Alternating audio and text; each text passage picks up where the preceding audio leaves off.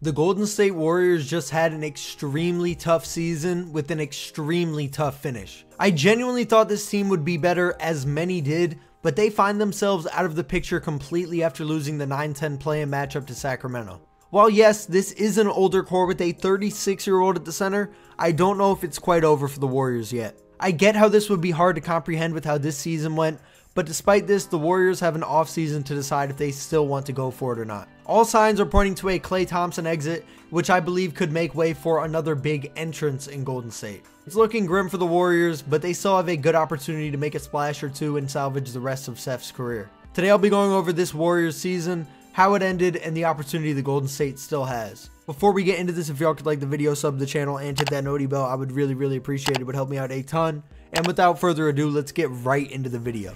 Let's start with this year.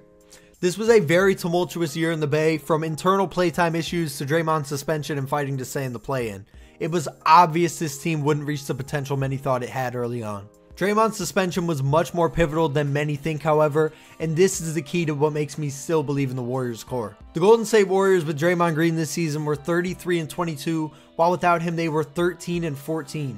I discussed Draymond's impact a lot in my last video about the Warriors, but this is for everyone that wants him gone. While his suspensions are not good, obviously, having a guy who can completely transform a team for a 25-ish million a year price tag is a steal. I get some frustrations with Draymond, but this team would fall off a cliff without him, and they did. It's at the point where no one would give you what he's worth due to age and issues, making him especially worth it for the Warriors to keep. While getting younger talent is great, Steph isn't getting any younger, and age should not be the priority. Steph, Draymond, and Kuminga should be your untouchables, except for the scenario where Kuminga headlines a package for a top 10 to 15 guy. Notice how I said I think he should be untouchable otherwise. I love Kuminga's game and think he should definitely stay, but should the opportunity present itself to trade for a true superstar, I think you owe that to Steph. Otherwise, I would 100% keep the 21-year-old who is showing real star potential. Again, I understand concern about the future, but if Steph is going to be here, the attitude should be all in, not partially in. 36-year-old Steph is going to need a little more help, and I think the Warriors should be looking to make a big splash. You will have Klay Thompson coming off the books, and in all likelihood something in return in a sign and trade for him. You have Andrew Wiggins, who's on a solid deal that people would take, and an expiring Chris Paul. The Warriors have plenty of tradable contracts, young players, and picks to make a sign and trade or normal trade happen. Now, who exactly would this be? That's the question here. Due to Steph's age, you can pursue guys who are a bit older, and this to me opens the door here. My two main targets that will definitely be hitting free agency are LeBron James and Paul George. I understand wanting a younger target, but the thing with both of these guys is that you won't have to trade real assets. You could have a core of Steph, Pods, Kuminga, Draymond, and LeBron or PG, and I think that would be scary. These are the only difference makers that could be had without major assets being moved. I want to talk about LeBron first, because for one, this was rumored, and for two, I think him and Steph on the court together would be lethal. Yes, he will be 40 in December, but I still think you're utterly insane to say you don't want him in any scenario, let alone when you have a 36-year-old superstar already.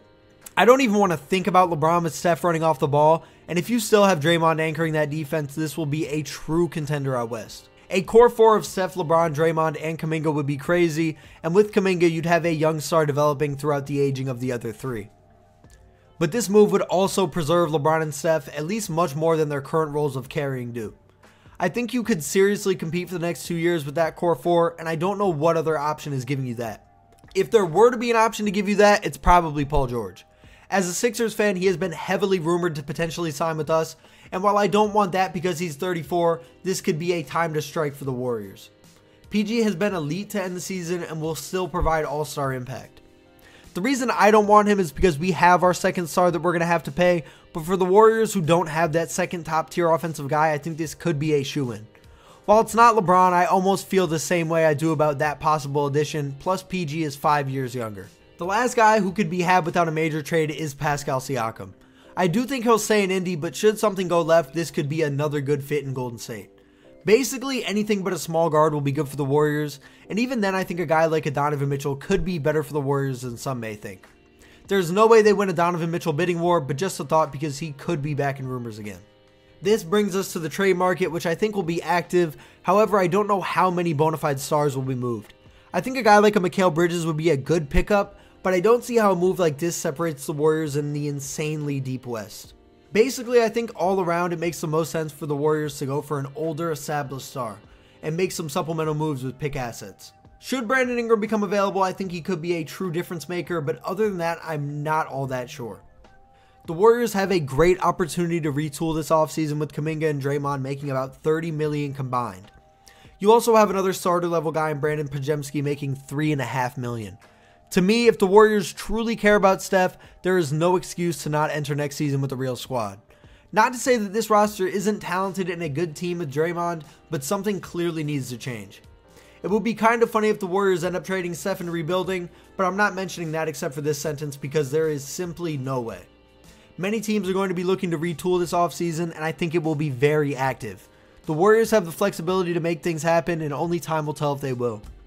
That's going to wrap this one up. If y'all enjoyed it, please like it up, sub to the channel, and hit that noty bell. It would help me out a ton. Comment down below your thoughts on the Warriors, their future, who they should go after. You know, they got picks, they got young players, and they got some cap flexibility. You know, obviously they don't have the cap room, but they can get off Wiggins, they can get off Chris Paul, and they're going to be getting off of Klay Thompson. So, you know, again, I think the Warriors are not done yet. You know, people wrote them off. You know, people wrote them off in 2020, obviously, after they were bad enough to get the second overall pick.